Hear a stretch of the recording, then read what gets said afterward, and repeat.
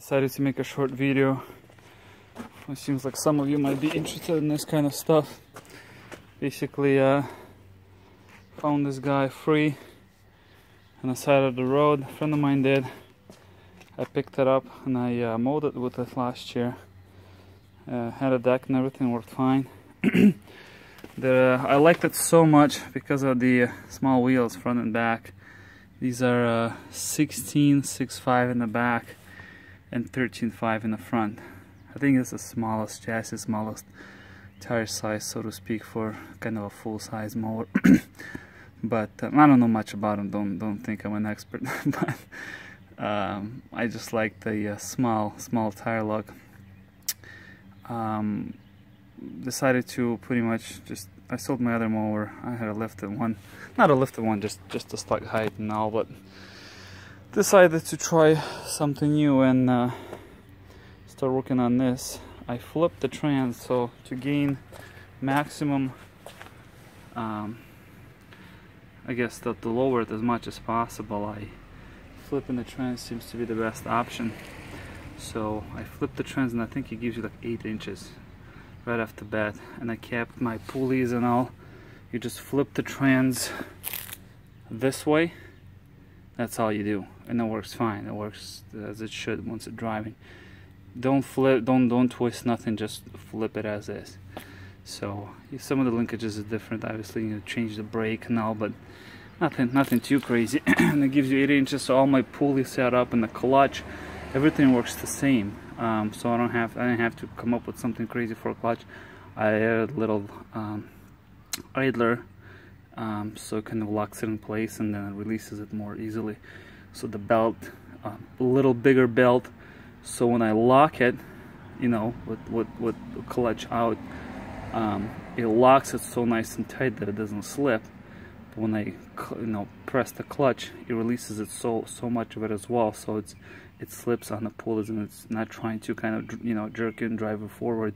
Trying to brake and it's still kind of trying to pull you forward in gear. So that's kind of one of the annoying things. Once you get some of the clutching, I guess, wrong. So 8 inches, all the pulley mechanism, all this stayed the same. And I used this fella. I used my favorite tool of all, again, riv nuts on both sides so the hood doesn't rattle, doesn't come off or anything, because I trimmed so much off of it, and trimmed so much off of it that it'd otherwise be loose. And also, if you notice that it doesn't come up, this is where it's supposed to sit. So the hood, actually, the end of the hood, it's supposed to be a little higher, but to get that, low look, so to speak, I actually lowered the front of it a little. So there it is. That's as much as it opens. And I had to trim a lot of the fenders, the hood, for the tire clearance. So it's a stock 12.5, ungoverned, and oh, there's a problem. Ungoverned. I probably just drew a few holes for the intake. And the carburetor, I honestly never even touched the carburetor. I had a muffler in there, not enough room, so I kind of made an antler like that, shooting straight down. It makes all sorts of funny popping noises and sounds cool.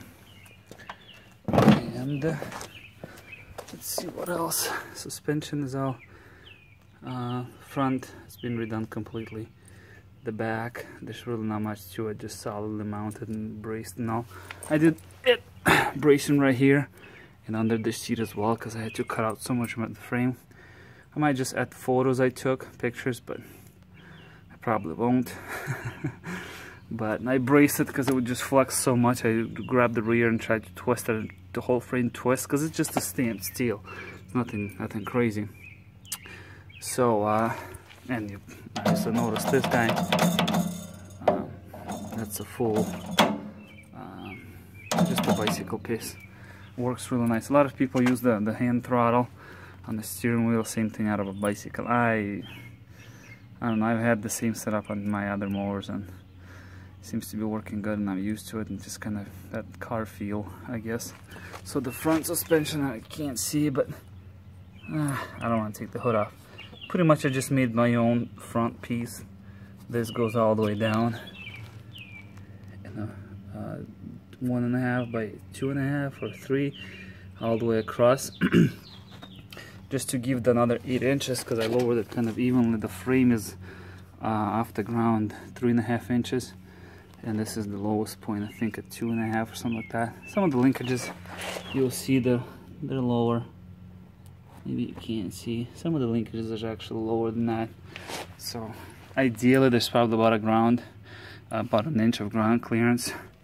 So I just cut spindles right like that off of the original. Actually not original. Original was kind of twisted and broken out of my hort pile. Just grabbed another spindle, cut them off, and welded right to it.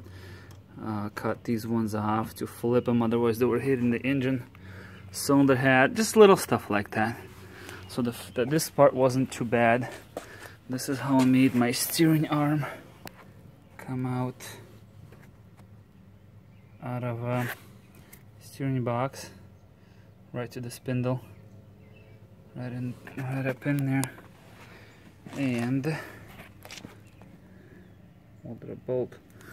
So again, nothing too crazy. Just a lot of little picky stuff and annoying stuff to get it to. And these are the rivets to get it to kind of work. And I'm sure it'll need a little bit more, but had to cut the fenders a lot.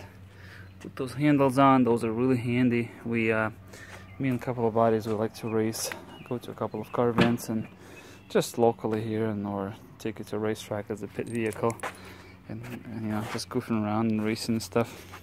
Actually turning hard, it's, you know, you don't really have anything to grab onto. So those things are really nice. And I was gonna originally decide to cut this part off and lower it, just kind of slice it up, you know, raise it a little, or get rid of it altogether. But I actually kind of like it. It's kind of a wheelie bar.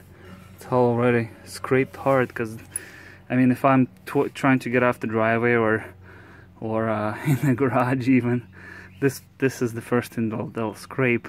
So I'm not gonna bottom out on any of the important linkages underneath, and they just kind of look almost a wheelie bar.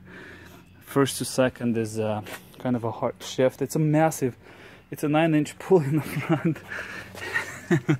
I'll try to get you a view, maybe I can't, but it's a 9-inch pulley in the front and 3 in the back. But it's a small tires, and it's a 5-speed, so that's only gets you 42. But I just tested it. I went 42 miles an hour, but it's a little sketch at the top. I might have to mess with the caster a little in the front, maybe toe in and toe out too. But that's 42, and it wasn't the top. I was in the 5th, and I wasn't at the limiter too, so there's a little bit more left in it, so to speak. But that's plenty fast for me. And this is the original gear shifter was over here. Obviously nothing left of that, so I put it instead of a mower deck. So same reverse, neutral first through 5th and back. So I actually like it, you know, cleans it up pretty nice and stuff. And that's about it. So I'm sure there'll be more videos of us goofing around and racing and stuff. Should be a fun tractor.